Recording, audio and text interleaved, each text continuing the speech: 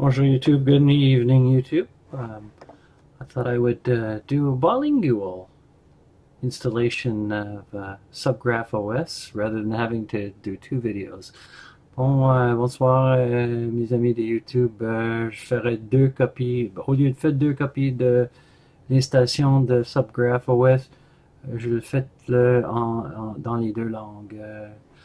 Alright, so to begin with, I've already done a pre-install of the SubGraph OS and on VMware, and I have it hiding back here, and it seems to work better. This is the alpha release. Comme je disais en anglais, j'ai fait une copie, une installation du SubGraph déjà. Ça marche mieux, c'est la version alpha. En tout cas, là, je vais commencer à faire l'installation du début. Okay, so here we go. I'm going to start the installation from the very beginning. So here we go. What was interesting is I found that just like the previous version, this version, the cursor didn't work either. However, it kind of worked. The mouse, you couldn't actually see it, but it would follow and highlight the items. And then once I was able to shut it down and reboot it, it started to work. Comme je disais en anglais, j'ai fait l'installation. Comme la dernière fois, le curseur ne fonctionnait pas.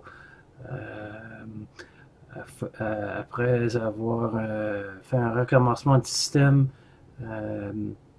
ça fonctionnait très bien, pas de problème. Alors je vais faire l'installation maintenant du début. So here we go. I'm going to say custom machine. I'm going to say SubGraph. I'm going to choose the hard drive for which I want to install it on. So I'm going to install it on this hard drive here. I'm going to choose VM machine 8. I'm going to say Linux.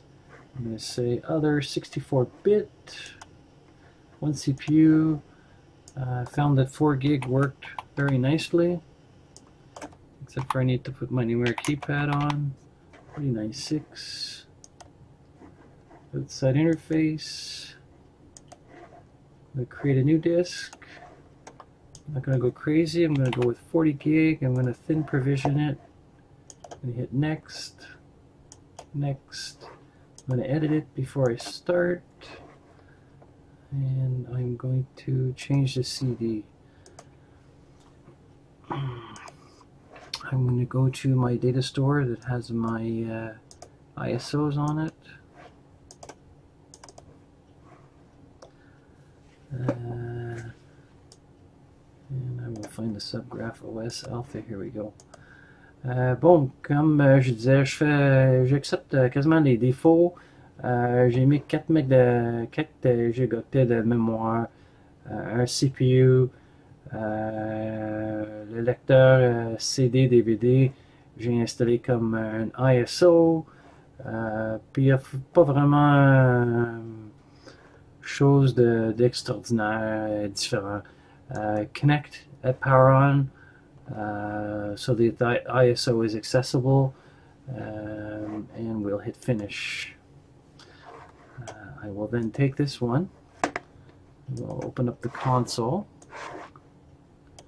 and I will hit the boot button.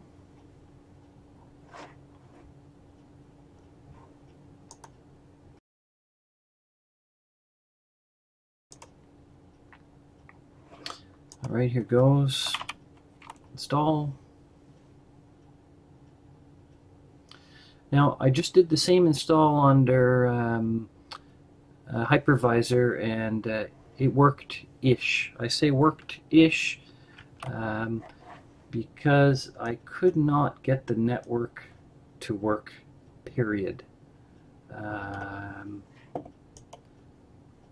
J'ai fait la même installation sur Hyper-V, puis je pourrais pas avoir le réseautage fonctionnant du tout. Alors, refait l'installation sur VMware. Il fonctionnait bien, alors c'est là où je fais mon démonstration. English, Canada, English keyboard. I'm going to skip some of the components and I'm going to switch to the live running version at the same time so you don't get bored. I'll just put in a few passwords and I'll skip the encryption part so we can go. Of course, the password is password,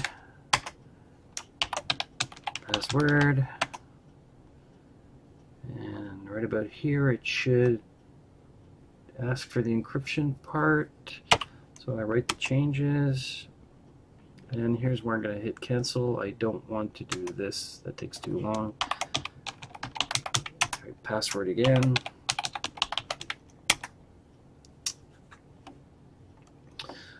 Bon, on commence l'installation, on accepterait les défauts, mais on fait pas toute la vérification du disque dur. Puis là, on termine l'installation, puis on sauvegarde les changements au disque dur. So here we go, we're going to finalize the installation and write the changes out the disk.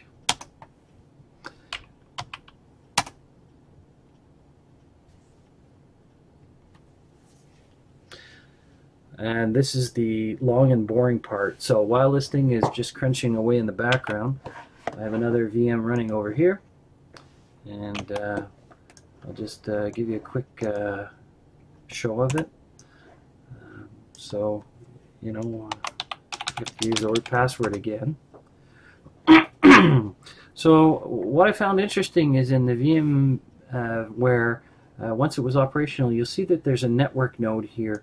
As you click on here, there's a wired connection. You actually have to turn it on because by default it seemed to have been turned off. This little icon, which shows that there's a network card, it actually doesn't even appear in Hyper-V. So as I said, my Hyper-V works, but for some reason the installation on Hyper-V, it just does not recognize the network card. On dirait que l'installation, s'il n'y a pas l'icône ici, ça veut dire qu'il n'y a pas de réseau. Sur l'installation Hyper-V, on n'a pas cette icône. Je crois que le système ne comprend pas vraiment le type de carte de réseau Hyper-V. En tout cas, la prochaine chose, c'est que une fois qu'on commence le système par défaut, la carte réseau, c'est fermé.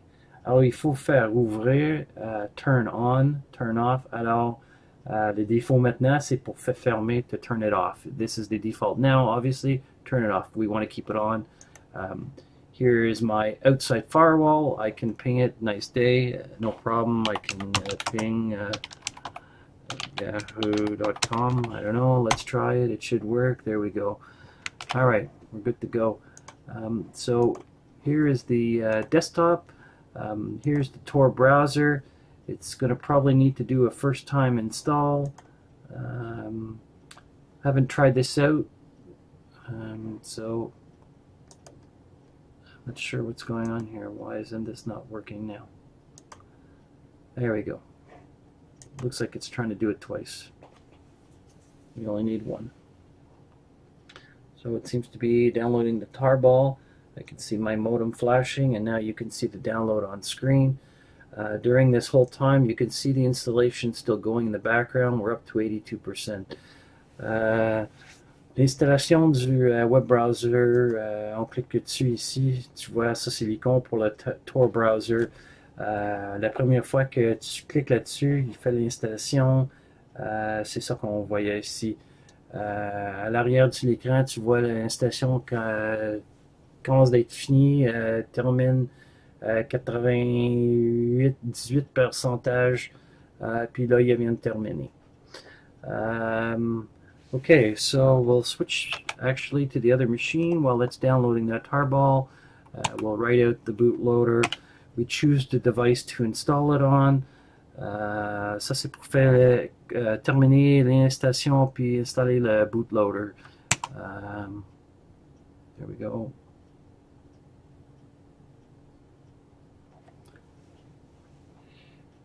Puis le monde qui sont français, c'est même mieux. Je suis anglophone, alors si c'est bon, c'est assez bon, c'est bien. Sinon, trouveront des autres vidéos. J'essaye au moins. Alright, so there we go. That's installation. It's doing the live package updates and all the rest of that. Let's just have a quick look here. Let's just minimize this to get it out of the way. And let's go back over here and see how our Tor browser is doing. You can see the machine going, rebooting in the background, and let's just try it here. I'm guessing my first surf of the web, my IP address will now be marked because I'm on the Tor network, and I'll be considered a bad guy, so I guess so be it. Let me just go to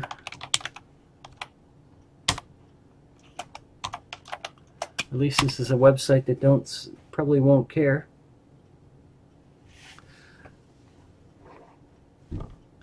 And as we can see here in the background, password, the machine's coming up.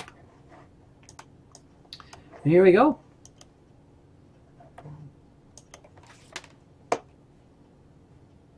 Looks like it works like a charm.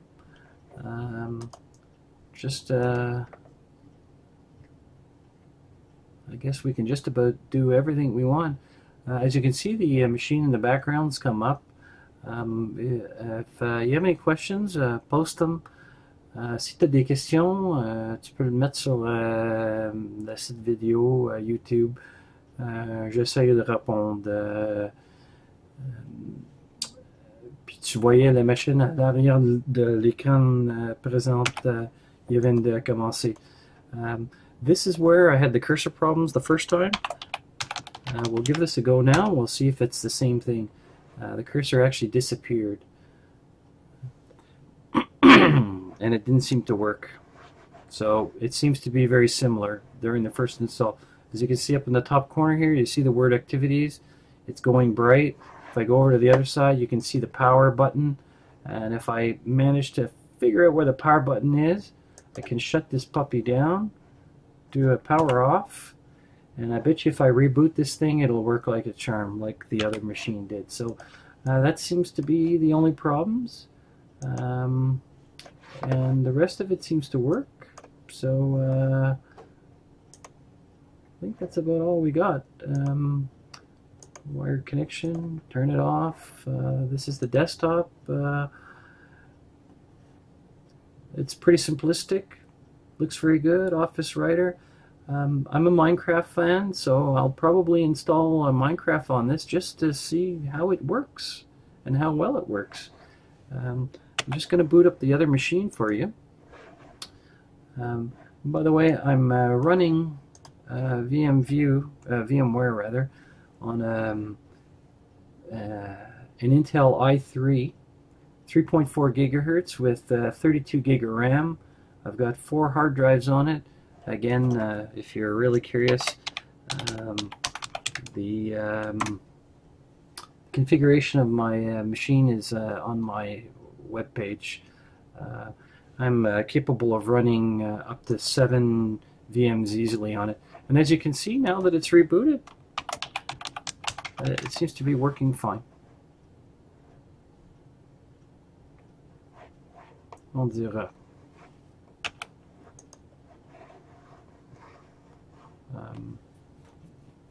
I'm just wondering, the second machine doesn't seem to be working as good as the first, so maybe it's not completely consistent. Ça a l'air que la deuxième machine, le souris fonctionne pas du tout non plus. On mettrait dans Activity, puis non.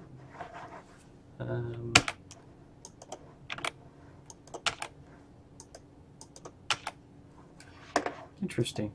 So this one here, the second time around, after booting it, didn't work. Interesting. So I spoke with SubGraph, and he says apparently it's a known bug that they're working on fixing this with VMware. It doesn't seem to be consistent, but it is what it is.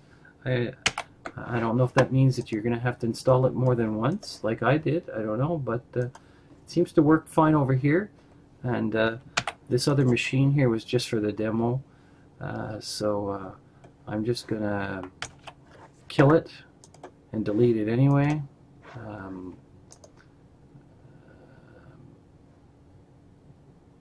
Power off. I'm just going to kill it, and I'm just going to delete it from the disk because, as I said, it was just for the demo. The first one seemed to work like a charm, and I guess if I reboot this one again, we'll see if it works or not. Alors, la deuxième machine, c'était juste pour la démonstration. Ça a l'air que ça ne fonctionne pas vraiment parfait, mais ils ont nous indiqué qu'il y a des problèmes avec les souris puis VMware. En tout cas, je viens de l'effacer la deuxième parce que ma première fonctionne bien. Je vais la recommencer bientôt pour savoir si il y a des problèmes. Et si tu as des questions, tu peux me demander. So that's about it. If you want to see anything or know anything about it, here's a desktop, all of the applications. It seems to be well laid out. I might do another video on it explaining some of the applications, but I think it's pretty straightforward distro. Looks pretty good. I'm going to play with it and see. And I'll have to do a search for my IP address to see if I've been logged anywhere now, just for fun of it. Alright, good night. That's about it. See you, YouTube.